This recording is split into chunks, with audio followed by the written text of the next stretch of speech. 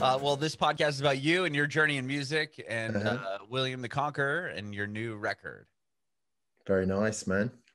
Very cool. Well, first of all, tell me, where were you born and raised? I was born in Edinburgh in Scotland, but I wasn't raised there. I was raised mostly in Cornwall as a kid, although I lived a couple of other places first. And then when I was about 13 or 14, I moved to New Zealand. And I lived there till I was about 17 or 18. And then I moved back to England and ended up back in Cornwall, though. I had a couple of stints in London, but sort of not from anywhere, really. Just from wow. But going from there to New Zealand, that must have been quite a change, especially at 13. Yeah, exactly. That age where you're just starting to form your friendship groups and everything. It was a big change, yeah. But it was good. You know, you get to reinvent yourself if you move, a big distance like that. So I was all good with it. It was good fun. Right on. That's awesome. Well, how did you get into music? I don't know. I grew up. My dad was obsessed with Bob Dylan to the point where it's all he played in the house growing up until my parents split up when I was about 11. So I always just thought that was what music was, and must have been around 11 years old. I discovered a guitar in the house, but just took an interest in it, learned a couple of chords, and that was kind of it, really. Just the idea of the song opened up to me because my dad was so obsessed with Bob Dylan, and I hadn't heard anything other than that before. One day he came home with a cassette tape of Guns N' Roses covering "Knocking on Heaven's Door." Oh, okay. That was the only reason Guns N' Roses were allowed in the house, was because they played a Bob Dylan song. Yeah, and you could in one Hendrix song get cut through. Yeah, exactly. But there was something about that. I just remember the magic of like realizing that songs weren't. I don't know what I thought of as a kid, but that it was something else. Like the representation of the song, anybody could do it, but the song was this kind of magic thing that you couldn't touch. You could reinterpret it, and so I just got straight into songwriting, just making stuff up, with the chords I had. Yeah. So instead of learning Dylan songs, it was just started writing your own songs. Yeah, I mean, I learned, obviously I learned some stuff to help me along the way. I don't remember learning a great deal of Dylan other than Knocking on Heaven's Door, but the key was so when I showed an interest in the guitar, my dad, he had 3 things that he could play. One was Knocking on Heaven's Door or Dylan stuff. So there's a few chords there. Another thing was Famous Blue Raincoat by Leonard Cohen, which is like the kind of picking thing. The finger picking. Yeah. And then the other thing was actually my stepbrother taught me. It was a riff. Do you know the song Standing on Shaky Ground? Bum bum ba-dum bum doom bum bum ba-dum bum. No, I'd have to. No. It's an old, it's not Deep Purple, but it's someone from that era, it's kind of 70s. So I learned the 3 sort of core things that you need in a song straight away, which was chords, picking, and riffs. And it was just, my brain exploded. I was off. I was absolutely off. Yeah. So the guitar, was that your dad's guitar that was at the house? Yeah. Okay. So I didn't know this, but when he was at university, he used to do little gigs and stuff, just playing Leonard Cohen covers and things like that. Oh, wow. I had no idea until I was an adult that he used to do that. Yeah.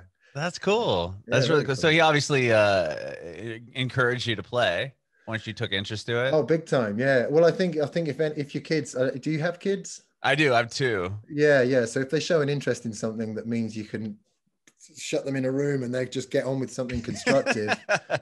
It's great. I was very much encouraged to play the guitar. Definitely. Yeah. That's awesome. So when you started writing, you said 11 was when you started playing? Yeah. 11, 12. Yeah.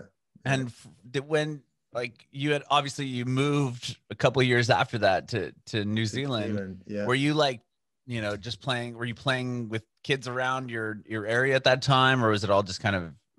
Yeah, absolutely. Well, because grunge kind of hit the mainstream around like 92, 93. So I was ripe for that. So I fell into the world of Nirvana and Pearl Jam and everything like that.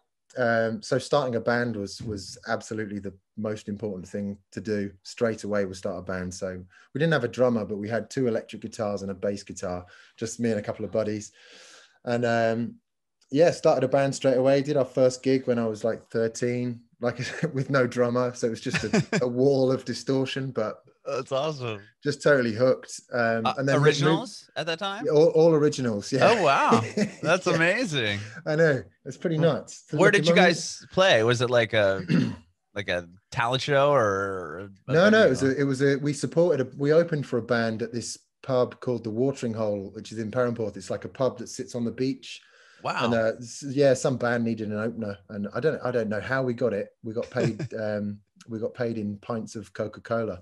Oh, there you go. Yeah, but I was hooked, man. The minute my voice came through those big speakers, you know, I can remember the buzz. I just totally remember the buzz. So yeah, I was That's hooked. awesome. And yeah, very cool. Obviously the band had to break up when you moved. Did you continue? Did you find a new group of kids to play with once you got there? Yeah. So this is the first thing I did when I started school in New Zealand was head straight to the music department and see if anyone was around that was similar. And there was plenty of guys. There's a cool guy called Joseph Salmon who played bass and was into the same sorts of music. So yeah, pretty quickly started another band over there. I can't remember what we were called.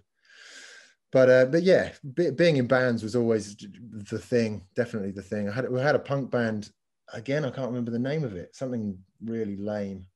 But anyway, just any band where you could write songs and play. Okay. That was just my thing. Yeah. And when did it become like, you know, a serious effort? Like, did you go to university for music or? No.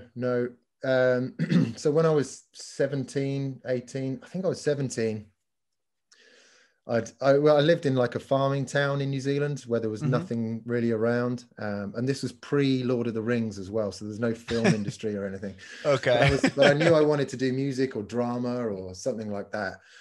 And being in New Zealand, where we lived, it just didn't seem like it was going to be possible. So I quit school and I moved back to England with the sole intention of moving to London and pestering record labels to see if I could get signed. So that was the first time I kind of took it seriously.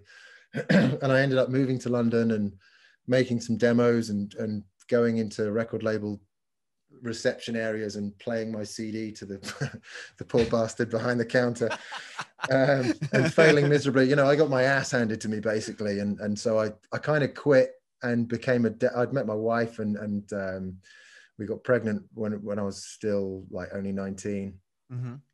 So music became a back burner thing, just a hobby for a while I got a job. And I went back to university and studied film. And oh wow! And it was just coming out of that. I think after my last year of university, just for fun, because like I say, writing songs was like a hobby anyway. I'd never really thought about doing anything with it. It was just something I did. But I had this big buildup of songs, and just to make some extra cash when I finished uni, I started doing gigs at the weekends. And it all happened really quickly. You know, I did a few open mics in London, and this was back in the days of MySpace. So, you know, if you had a MySpace page, the A&R scouts were kind of always on there. So I just got spotted and signed and picked up. This was as a solo artist and signed to a record label, Atlantic Records. Wow, that's a huge deal. I know, yeah, no, it was nuts, man. Looking back, it's crazy. At the time, it was like, of course this is happening. This is meant to happen, but it was insane.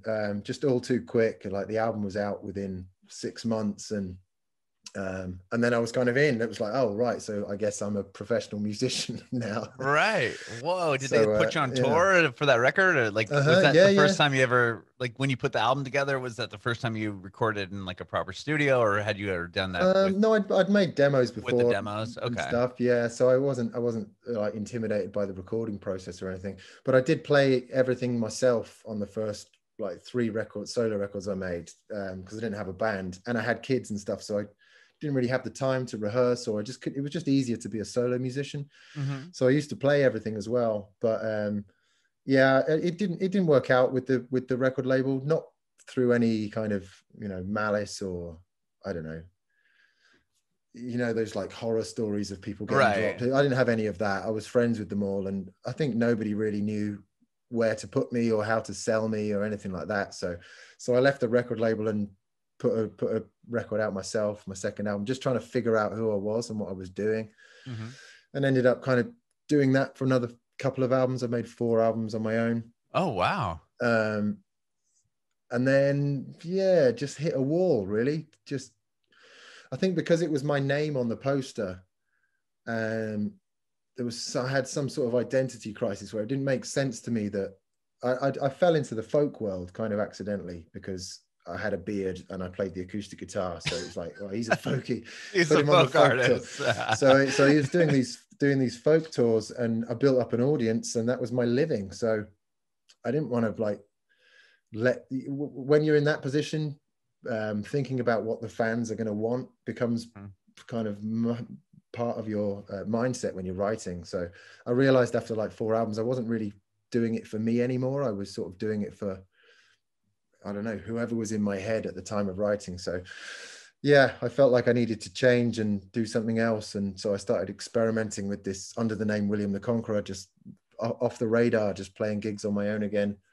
And not really caring what I did and not doing it for anybody else but myself. Were you trying to, like you said with your solo project, were you trying to cater to, like, were you trying to write something that kind of catered to an audience, or was it just, it's not so much that, it's like, it's more like, I'm not bad mouthing the folk world at all. I owe a huge debt to them. You know, they kind of gave me a living for a while, but they're quite traditional in their restrictions. So mandolin, acoustic guitars, there's a certain sound to it and a certain subjects that you're supposed to kind of sing about, and you're supposed to tell a lot of stories on stage, and I was just never very good at that stuff, and I never was that comfortable with it. And also the threat of going electric or playing in a minor key, you know, all these weird little things that kind of hang over you. I just wanted to get rid of all of that. So the William the Conqueror project started not with the intention of doing anything with it other than, you know, in between work, just playing for fun. But it's sort of snowballed and turned into your and now time. We're here. Yeah. And okay. It was totally the right thing to do. I remember telling people at the time when I came up with it that I was going out playing under the name William the Conqueror, and nobody seemed to make any sense of it. It just seemed like this really dumb thing to do, because I had a career, a perfectly adequate career. You know, I was on tour every year and got to make records. But yeah, I'm glad I pushed through and ignored the sage advice from my people that cared about me. Sure. When you toured as a solo artist, were you like opening up for people? Were you able to tour outside of the UK? Like, tell me about that a little bit.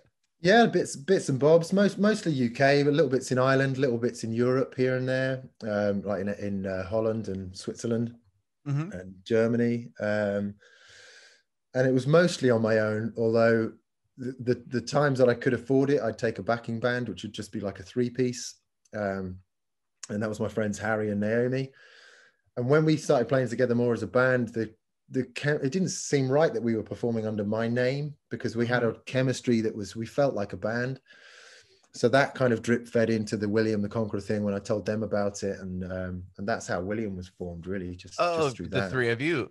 Okay. Yeah, exactly. Yeah. Wow. Yeah. And then what was, so instead of, it was you as William the Conqueror, it was now a band as well. Yeah, essentially. Got it. Well, it was meant to be, knowingly ambiguous. So it was like, sometimes I was William the Conqueror, sometimes the band was William the Conqueror. Okay. There's also a book, there's a novel I wrote called William the Conqueror, about a kid called William, who's this fictitious character. So it's all these different things. It's not meant to be, and that, I think that's me pushing back against the idea of being boxed in by a genre, but when I was supposedly a singer-songwriter. That's what you get labeled as all the time. So being William the Conqueror means that actually I'm in charge of what it is and who it is and what he wants to do. So it just leaves the canvas open for the future, you know. Do you remember the moment like when William the Conqueror became the full-time gig versus the solo project? Yeah, I mean, it was a slow progression. Like, it was a very natural, organic thing. It was never like a meeting where we got together and said, right, this is the plan. Okay. It just felt right. It just felt like the Ruarri Joseph gigs were kind of sliding away, maybe to do with my enthusiasm kind of waning or something, or I don't know, for whatever reason, the William gigs were kind of gaining this strange momentum, because seems like an odd concept that somebody had the nuts to call themselves William the Conqueror and just play these weird rock songs. And it like I say, it just happened organically. I think I tried one more time, like as a sort of before I was tempted to throw in the towel on music entirely and just do something else. But I thought maybe as one last roll of the dice, I'd make one more record as a solo artist, but make a trilogy, like a triple album, this really high concept thing with all these different ideas going on. So I had that, and I was in touch with a few independent record labels about perhaps signing to them. And a record label came down to see us called Loose. Have you ever heard of them? Loose Music. They do like the Felice Brothers and the Handsome Family, and very, very cool record label. Oh, cool. No. Yeah. So they came down to see us, and I didn't meet them. They left before the end of the show, and I got this email from them saying, while we enjoyed the show, you know, thanks for the show, but it's not sufficiently exciting for us at this juncture or something. And I remember that as being a key moment, as just saying, okay, do you know what? Fuck Ruarri Joseph. Fuck this solo stuff. I've had enough. So at that point, we started actually actively trying to advertise, or not advertise, but promote the idea of William the Conqueror and get a few festivals and start booking gigs and things. And about a year later, we played at a showcase for the Americana Music Association, and we played our set. Bearing in mind, this is the same three people that were, you know, the Ruarri Joseph guys. We played our set, and I went outside to move the car or something, and a guy came up to Naomi, the bass player, and said, "Wow, you guys are amazing. You could take over the world." And it turned out it was the same dude that had seen us a year before. And did you call him out? Oh, big time. Yeah. That's awesome. There's a lyric in a song on the first album as well. It says, "Silly me to think I could excite so sufficiently." So yeah, no, big time. I called him out on it. Yeah. But we ended up putting out the first record with them, and we stayed friends, and it was but that was a nice moment, you know, where you kind of been validated, I guess. Sure. Yeah, I was gonna say that's probably pretty validating, considering the fact that it was a year later. To go from not sufficiently exciting enough to you can take over the world, I think that's quite a good leap. Yeah, we were happy with that. Amazing. And so then he or the label that he worked for put out Proud Disturber of the Peace. That's right. Okay. Yeah. Wow. Tell me, so with that album, were you guys able to tour? Or did you kind of adopt some of this fan base that you had prior with your solo project as well, or no? I think, some of them. There was definitely like a transitional period where we lost some fans. Not, I mean, a very, very minor version of it, but you know the famous Dylan tour where he went electric. Oh, sure. Like a really naff crap version of that, where people would come up and tell me that, you know, they missed the old songs. So I didn't play anything. I just kind of I threw it all away. Just wasn't doing any of the old stuff. Only new. Yeah. So probably on that record at the time, right? Exactly. Yeah. So it was a complete refresh. So we had fans come up and say they were disappointed we weren't playing the old stuff, or that the drums were too loud and things like that. But it was cool. We stuck to our guns and got through it, and created, just started from scratch again, basically from the pub circuit all the way back up again, you know, all the way through. So yeah, it was a good thing. It was a good thing to do. And what the next record you guys did was Bleeding on the Soundtrack. Yeah. Okay, what was the like big milestone moment? Do you remember from that album? Like, or was there quite a bit of progression from that first record? Well, so the albums they're all linked. All three of our records are linked. They're a trilogy. Oh, okay. I wasn't aware of that. Yeah. So the first one is the child of the situation, and then the second, Bleeding on the Soundtrack, is the father, and then this new one, Maverick Thinker, is the mother. Oh, but interesting. They tell the story of like going from innocence into disillusionment and then into faith. So with each album, you have like a slightly different perspective on the same stories about the same, you know, essentially my childhood, you know, which is what William the Conqueror kind of rotates around. But with the first album, which was about innocence, the idea was just to get together in a garage and smash a load of songs out as fast as possible. So we made that album in like 3 days. Whoa. And put it out that way. But then by the time we got to come to make the second record, we made friends with like the Americana circuit, and we played an awards show. One of our songs was up, like, nominated for an award for like best single or something. So we got to play this award show that Ethan Johns was managing musical director of. And in the sound check, we were doing our sound check, and Ethan came up to us and just told us that he really liked our band and would like to work with us. So that was a kind of a big moment where we stepped away from being these kind of dorks in our garage. And yeah, so we made the second record with Ethan, which was just a huge learning curve. We learned so much from him. that was pretty awesome. But wow. Well, yeah. Did you know going into it, like when you went into that second record, did you know it was going to be a part 2 of a series? Yeah. Or yeah, okay. Yeah. So that was always the idea from day one. Yeah, for sure. And a big bulk of the songwriting happened in like one go. So we didn't make all 3 back to back, and it's obviously changed a lot from then. But when we started, we had like 3 albums worth of songs, so we were always just kind of building on these things and stripping things away, and you sort of liken it to a sculptor chiseling at something rather than building up. So we always had this mass that we were kind of breaking down. Okay. Yeah, so the second part was disillusionment, which meant we got to be a bit more angry, and we were certainly, by sort of coincidence, in that state as a band where we'd gone from it being this fun thing that we were doing because we wanted to, and then suddenly it started to become serious, and so record labels get involved, agents get involved, and gigs, and it all starts to matter, how many tickets you sell and all that kind of stuff. So we sort of channeled the disillusionment of that stuff and poured that into the record, which, like I say, was the kind of father figure of the 3. But the nice thing with that was that we always knew we were aiming at the third album, which was about faith, through a motherly lens, and that was something we were always looking forward to. It was because it was going to be this cathartic thing. So it was a good idea in hindsight to plan it that way, because the story told itself. You know what I mean? We didn't need to think about how to tell it. It was just kind of there, which was cool. That's interesting. So, I mean, if you put out Proud Disturber of the Peace in 2017, so you're looking 4 years ahead for this record. Was it hard to not release it back to back to back really quickly? Like, how did you go about managing that? We did, there was a vague plan to do it quickly. That was, I think, because one of the things I always liked as a music fan, my favorite thing was when I discovered an artist that already had a back catalogue. So like discovering Tom Waits when I was 21 or whatever, and having this treasure trove to work through. That was my favorite thing. So I had this idea that, okay, this is what we're going to do. We're just going to bang, bang, bang, just put albums out constantly, so that we can become that band that if somebody discovers us, they'll be like, holy shit, there's like 10 records or whatever. Right. So that was the original plan. But then the minute you start getting serious and having legal obligations and signing to labels and stuff, it just slows the process down.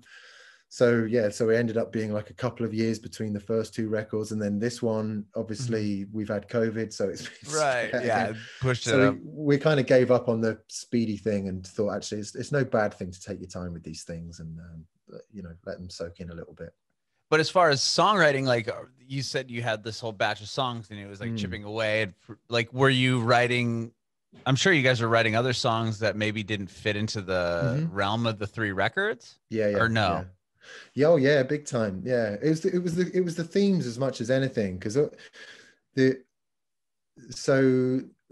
that I like to think about it is because of the. So if you think about the novel's called William the Conqueror, and it's written from a 19-year-old's perspective on his childhood. Whereas the songs are songs about that same childhood, but told from my, mid-30s point of view. So there's like a mature angle and an immature angle to the stories. Sure.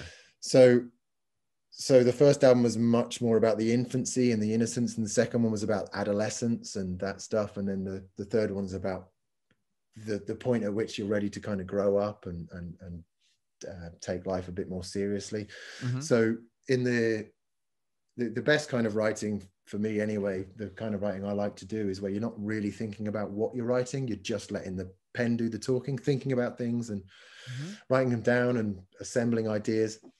So there are always themes, so the Maverick Thinker, the title track of the new album, is actually, I wrote it like 3 or 4 years ago, and I just knew that it was kind of sitting there waiting for album 3. So sometimes it was like that, where you purposefully put things aside. Other times it was like, we like this song too much to wait, so let's just bang it on this one instead. It's quite free flowing. We're not strict in terms of the presentation. Okay. Well, but I mean, you guys just released Maverick Thinker a few days ago, right on the 5th? Yeah, Friday. Yeah, it came out Friday. Congratulations on that. That's Thanks, awesome. Thank you. Yeah. But where were you guys when COVID all hit? Like, where were you at? We were in Los Angeles recording it. when it happened. Oh, because you guys recorded at Sun Yeah. City, right? Sound City. Oh, Yeah, Sound that's City. right. Yeah. Yeah. That's amazing. Dude, I know, Was that, incredible. wow. That must have been a huge experience in itself. It was, yeah, it was amazing. And again, just it fell into our ethos really of part of our thing was never to go searching, you know, it was just to let things come to us. So making a record with Ethan, we sort of thought, well, that's our peak. We've peaked. That's awesome. But I'd have been happy with that. But then, yeah, the opportunity to record in Sound City, it was like, oh no, there is another level. You know, we can go there. And the coolest thing about recording in Sound City, being like someone that was brainwashed with Bob Dylan, was that he was in there recording Rough and Rowdy Ways, like the week before we went.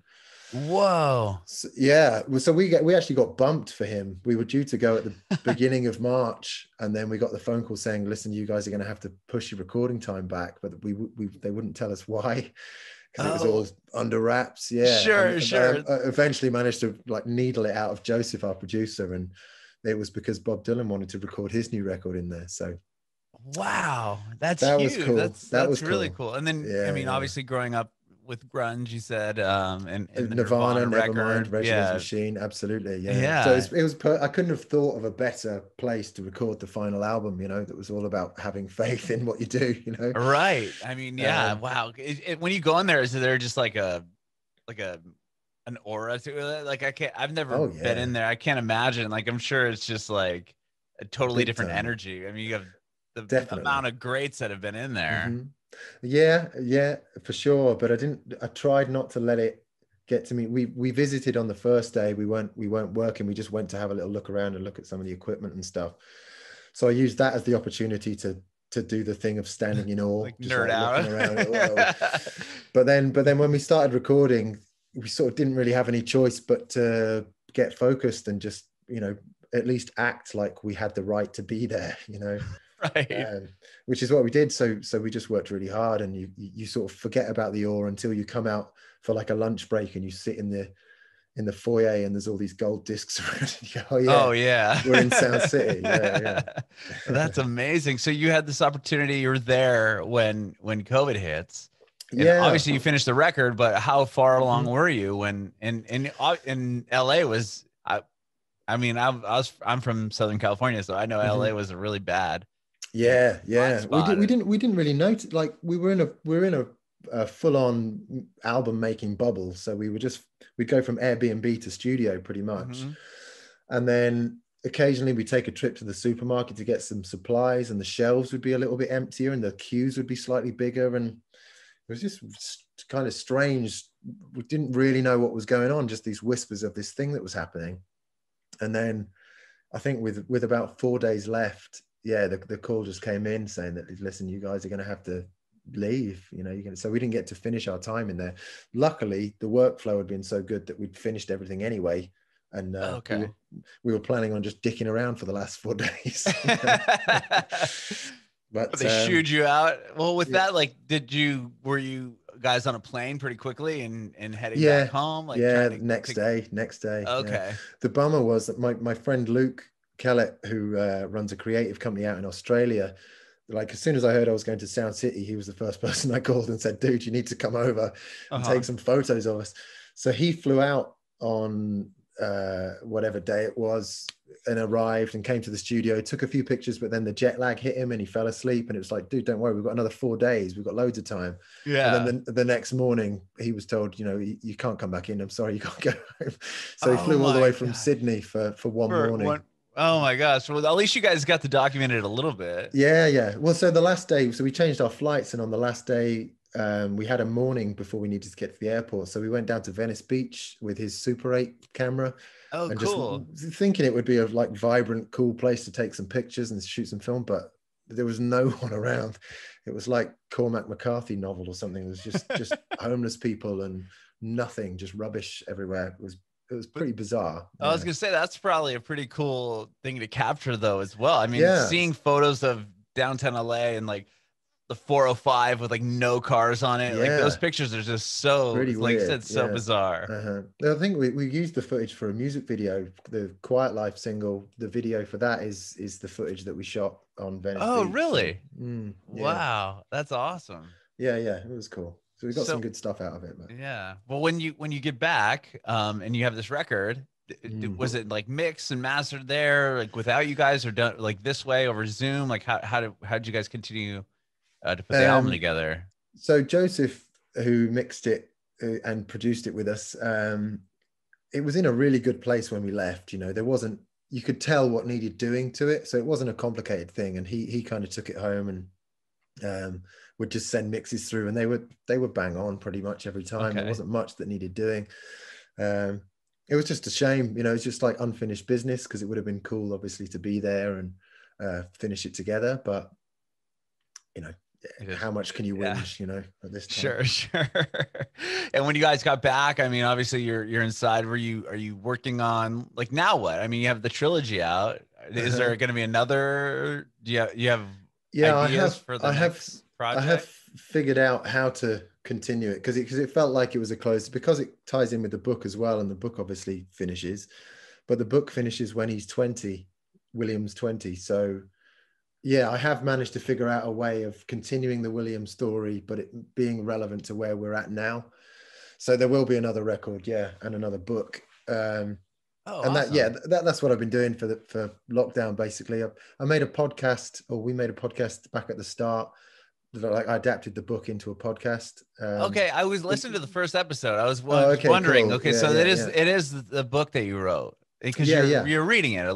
I mean, from what it's me reading it. Right. Okay. Pretending to be a 19-year-old. But it was good, because it was a merging of like all of because I used the music as the soundtrack to it as well. So all the music's in there, and that was a fun project to do. But now that that's over, and I needed something else to do, so I started working on new things while we were waiting for the new album to come out, and obviously making the videos and things like that's been fun. But touring the album was the thing that we're looking forward to most. And sure, there's whispers of gigs maybe this year, so we'll see. Yeah, I've actually been hearing towards April, May, that they might even really? like October. I mean, here, like, to a very, I heard today somebody told me that New York might be doing shows of like 100 cap. Oh, so still socially distanced. Yeah, but still, I mean, right now we're in the States, we're really not doing anything. I mean, in most places. It's brutal, isn't it? Yeah, so they're doing, I know, but it's funny because I'll talk to somebody in, like, you know, Australia, and they're playing shows, or New Zealand, they're doing shows. Yeah, I know. So it's interesting, but I don't know. But I've also heard like fall, everyone's it's gonna be open to every, you know, but we'll see. That's fall, and there's a few festivals over here. A couple of the big festivals like Reading have announced. But they can't get insurance, so I don't know. I'm just, like, as a defense mechanism, I just refuse to get my hopes up. I'm just kind of waiting. Sure. I'm assuming that there's, like, I took the position of thinking, okay, rather than be bummed out about the fact that there's no gigs, I'm going to pretend I live in a world where there's no such thing as a gig, and soon someone's going to invent this fucking amazing thing called a gig, and everyone's going to go bonkers. So I'm waiting for that. That's my philosophy. I'll just wait. I love that. What about like going live on Instagram or anything like that, or Facebook? You guys do that? Again, that's one of those things. Like, it would have been really easy to jump on the bandwagon of doing those streaming from your home things, but because I like to think about the William project as if it's this invented persona, like this meta version of me or whatever, it's not the kind of thing he would do. So that was our kind of reason for not really doing it, because it was, I like that, it was just kind of against his principle, which is a shame, because it would have been quite nice to do one. But you should have talked him into it. No, he's annoying. He's a bit of a pain in the ass sometimes, William. But it was more to do with that, like a sort of creative choice, he just like, it's an avoidance of bandwagons, I think, is something that we try and avoid. It's like, if anybody starts if it starts to look like we're part of the popular crowd, like, you gotta leave, go off in a different direction.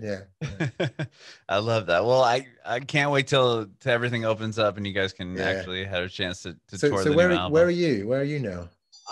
Actually, I'm in Nashville, but I just moved here like literally a week and a half ago. I'm from San Diego in Southern California. So my family and I we're there for our whole lives. So yeah, we just made the big trip across country, and we've been here. That's why there's absolutely nothing in this room. Two posters. Yeah. Was that like a last minute thing? Was it like, were you part of the supposed mass exodus out of LA, or?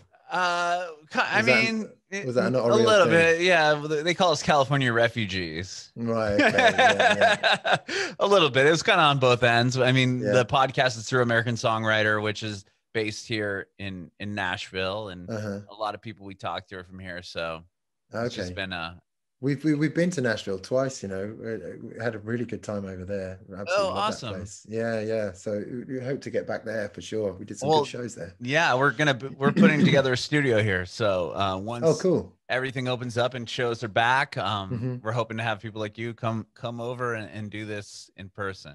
Oh, amazing. Yeah, we'd love to do that. That'd be awesome. That'd be great if you guys would join us. But thank you so much, man, for chatting with me today. I really appreciate it.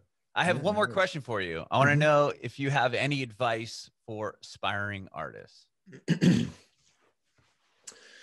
Well, I could steal some advice from Charles Bukowski, who's got it on his gravestone. It says, "Don't try."